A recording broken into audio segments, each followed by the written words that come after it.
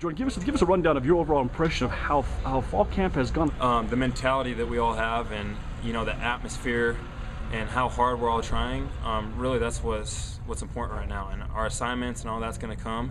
But right now, we just really love to play, and it shows out here. We got a lot of new guys here, and guys that are trying to learn the system and do things. At the end of spring, everyone was on the same page, and everyone was bought into it. And now we just got to get all the new people that are here, and then get them to buy into it, and then just start getting our fundamentals down and start getting our assignments down. And once we get our assignments on all that, then everything else is going to come, because the effort, it's going to be there. So we just got to pick it up these next couple weeks, and then get ready for Ole Miss. In watching you run through drills with Coach Popping, his passion and excitement, enthusiasm that he brings to you guys, talk a little bit about how he's made you a better player and how he's made the linebackers as a whole overall a better group out here at practice. I think what Coach Popping did a good job at is recognizing our weaknesses, and so when we come into our drills this fall camp, it's all about what our weaknesses were, and then we work on those weaknesses.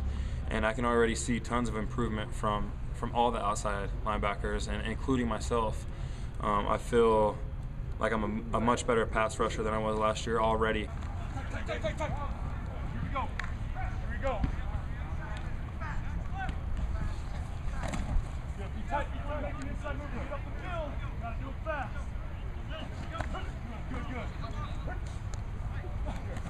Good. Good. And then just his enthusiasm and his love for the game. He was a player, so we all respect him, and we understand, what he did when he was here. So as players, we all respect him as our coach. Rob Morse came in here as a GA. He's working with Coach Weber in the offensive line. Have you had any communication with him, or maybe gone to him and kind of picked his brains a little bit and say, hey, how do I become a better outside linebacker, or maybe a better linebacker, or would you do this in the NFL? I've talked to him a little bit, but it hasn't been about linebacker. It's been about special teams. So, one thing he kind of was telling me is, is if you want to make it to the next level, special teams, got to be good at special teams. So, and really, we're getting our whole team to buy into special teams this year. We're taking it very seriously, and we're having fun with it. And so, but I plan on going in once our schedule calms down a little bit, I get a little bit more time. I definitely plan on going and talking to Rob and kind of picking his brain a little bit.